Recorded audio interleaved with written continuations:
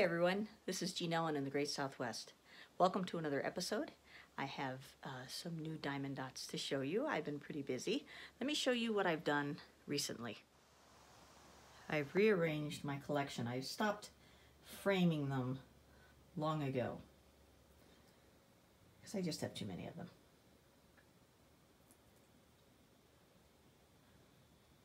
My most recent is that holiday lantern right there. I have my bald eagle, my seascapes, and my winter scene there. So today we're going to start a new one, and he's really cool.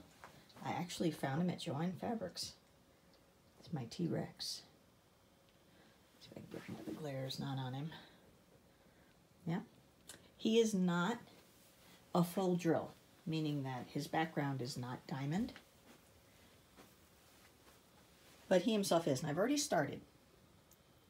So he is a lot of green and grays. For instance, this is, I just started with number 5, and you usually don't get that many beads or diamonds in one bag. So that just shows that a lot of this guy. And the number 5 diamond is represented by the check mark. So that's what I'm doing here. And I'm working my way from left to right. And you see that I have some more checks to go to the right. And then it moves into a little bit of browns and tans.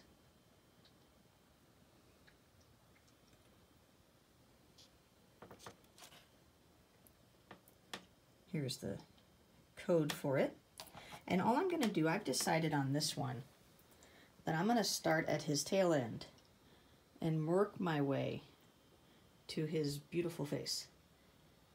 So I figured that would be a good incentive for me to keep going, because it does get a little monotonous sometimes when you have one color or a lot of colors, what they call confetti, all mixed together. And I have gone ahead, and this one doesn't have as many color diamonds as other ones that I've done. So here's the different ones I cut across. I cut the plastic holders apart because they come in a big ribbon. And I've got them in my little tray.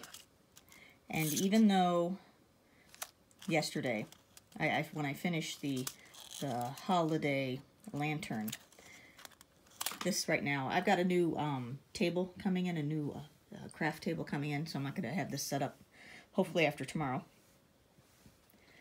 But when I leave for the day or I finish working, I'll mostly close this box and I put it down on the ground.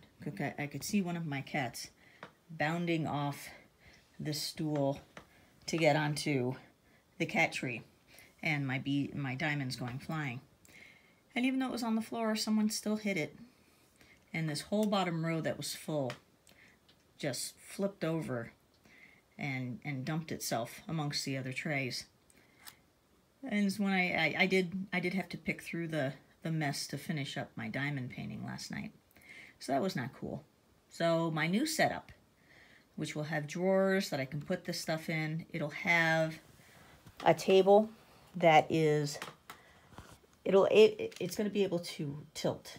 And I'm hoping that helps with my, like back pain or shoulder pain I have when sometimes I work. I don't know if I can blame it on doing the diamond dots, but I'm going to see if it'll help, because this can't be a very good ergonomic setup. So what I'm going to do is I'm going to end this video now, and when I have my new table set up, I will update you on it and show you how I'm doing it and see if it's easier to get this guy done. Well, it turns out that my new crafting table isn't going to be in for a whole another week. So I'm going to go ahead and sum up this video, and I'll do a whole nother video of unboxing that table and seeing how it works with doing diamond paintings. And a little concerned about my lighting using a desk like that, but we'll see. We won't know till we put it together and try. So here's my little T-Rex. I've done some more work on him. I did a lot of the check marks, now I'm doing the J's. And you can see how they're a different shade. right there. So thank you for joining me on this short video. But I was very excited. My daughter got me Mr. T-Rex from Joann Fabrics, and I was looking forward to putting him up on the wall. I put him right next to my snowman and make him very nervous, or my birds. Well, thank you again for joining me. This has been Jean Ellen in the Great Southwest. And if you enjoyed this video, give it a big thumbs up. If you hit that subscribe button and the notification button, you'll know when I post new material to my channel.